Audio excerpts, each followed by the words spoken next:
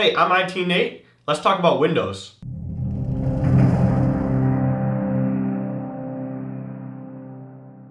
So you got your sweet new training computer built, you picked out all your cool parts online, they sent them to you, you got them all assembled. Now what? How do you use it, right? Yeah, so now we gotta install Windows. So that's what we're gonna talk about today. I'm gonna walk you through what it's like to actually install Windows, the process. It'll probably actually be like a screenshot and then a voiceover. I haven't actually shot it yet, so we'll see. But we're gonna talk about how to install Windows, and then once you get it up and running, we're gonna talk about drivers, how to find out what drivers you're missing, and then go out to the internet and find which ones that you actually need. So this is all going to be done on a computer, so it'll all be a screenshot. So let's hop over there and I will walk you through how to install Windows and set up your new computer. All right, so here we are at the desktop. Once you put your CD in and boot to the CD, this is what you're going to get. Basically just click next and then install. Next page up here, it's going to ask us what type of, it's going to ask us for the CD key first. Go ahead and enter that. That'll be your COA that came with your copy of Windows. Click next.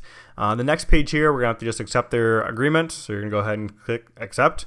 Not really a whole lot you can do there. You can read it, I guess, if you want. The next page here, it's going to ask us if we want to upgrade a current install or create a new one. We want to do custom, which is a new Windows install. So just click on that.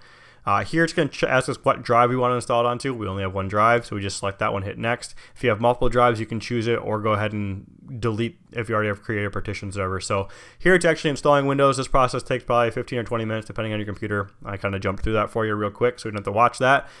So that is done. Windows is installed really at this point. Now it's going to ask us to set it up. So we got to choose English. We got to have a US keyboard. Pretty self-explanatory. If you have a different one, you choose a different one there, but that'll be pretty straightforward. Next here, it's going to ask us to set up a user account.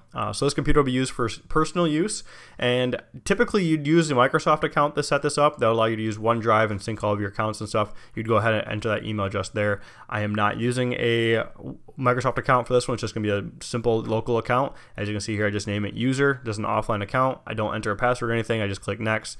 The way this machine is going to be used, we don't really need the Microsoft account stuff, so it's just going to be a basic machine, nothing special. It's going to ask if you want to use Cortana. I click no because of the way this computer is going to be used.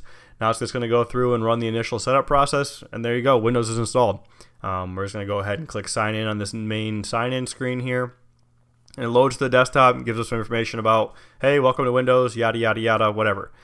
So the first thing you're going to do once you have Windows installed is go to your device manager and check what your driver's situation is like. Here, we're not missing any drivers, which is great. Makes life way easier. If you are missing some drivers here, though, they'll have a yellow exclamation mark next to them. You can just go out to the manufacturer's website of your motherboard or your computer and download those drivers that are associated with, it'll tell you kind of which ones are missing, if it's a video driver or whatever. You can also start, and I usually do this a lot too, as long as you have internet connection, go to right to Windows Update and run that.